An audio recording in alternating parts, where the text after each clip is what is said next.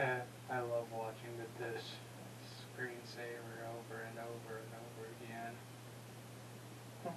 Oh wait! Hello guys! The Dr. J 2006 here, and today I'm going to be showing you how to remove the bell from a Vanguard V2-25FT.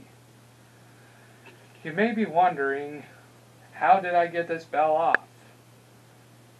It's pretty simple. You just gotta do these steps. I'll show you with the first step if you already did it. First, you gotta remove your bell.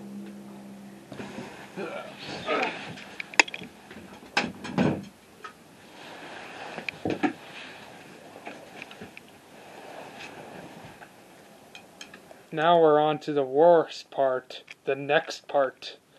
Winding it down. If you already did it, you don't have to do this step. Gotta hide it somewhere! In here!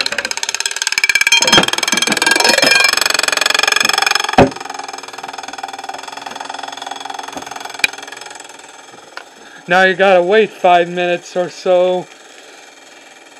This might be a good time to do some things around the house, or play a game, or do something else.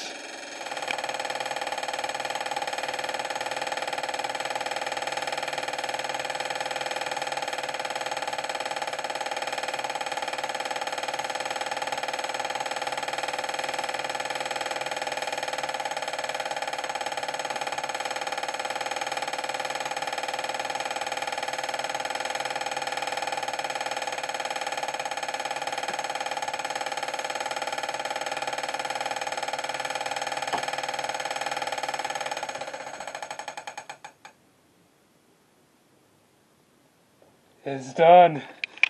It's finally done!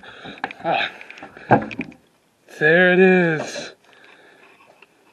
Now on to the then part. Also take your plate with you.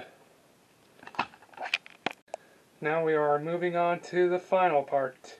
Taking off the bell.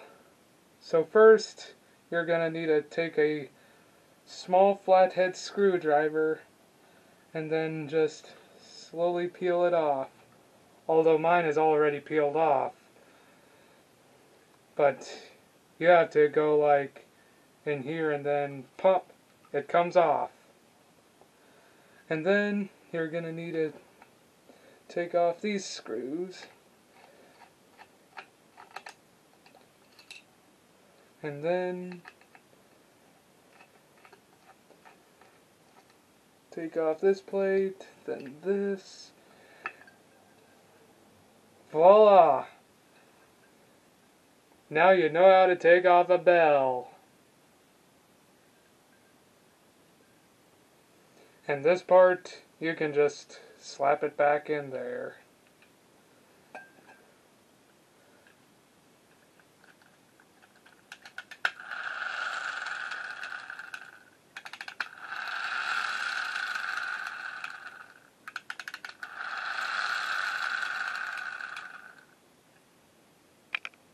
This video is made for specific reasons.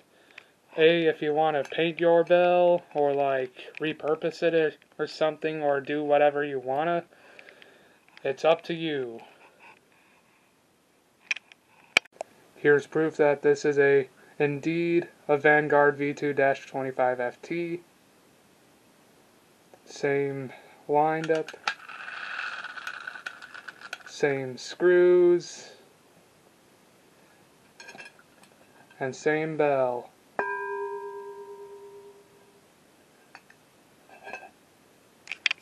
Now we're moving on to the final part, bringing it back together.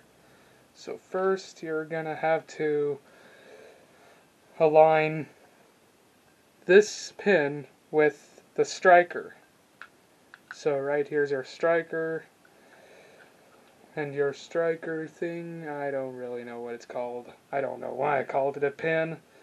So right here is a tiny hole, and right here's another tiny pin, and you're just gonna put it back on there,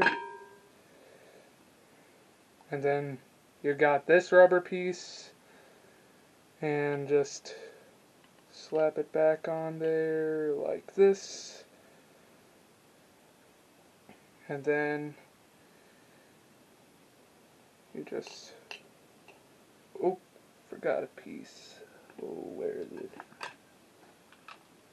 Ah, crap. Did I lose it? Oh, there it is.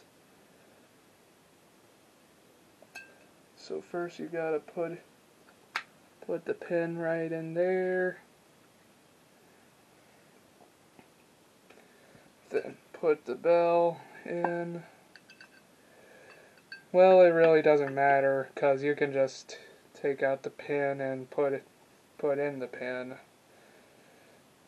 And then slap the plate back on.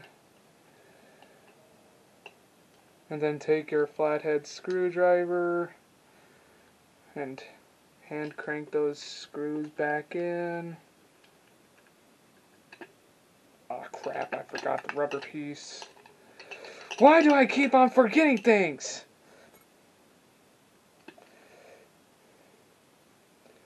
By the way, the rubber piece is made for like absorbing vibrations for the bell.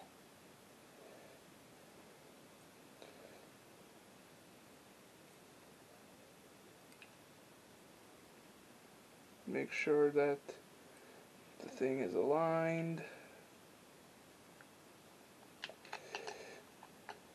And then tighten. Press it down and then tighten.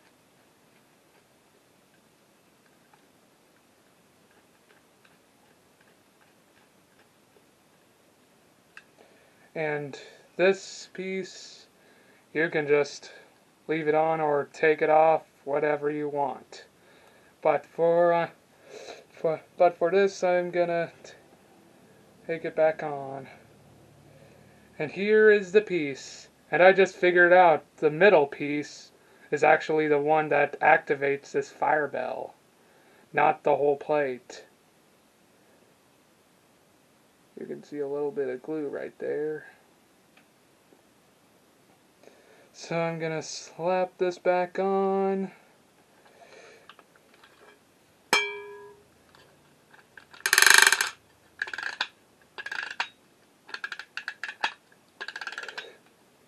And if you still have the piece and you're still using it for fire alarm safety, you might want to rewind it. Or don't take it apart. Finally, put it back on your wall if you're following fire safety.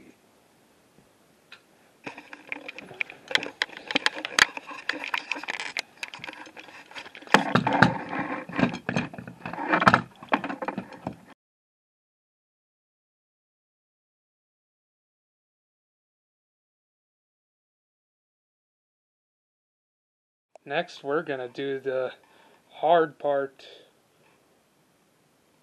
Ah, crap.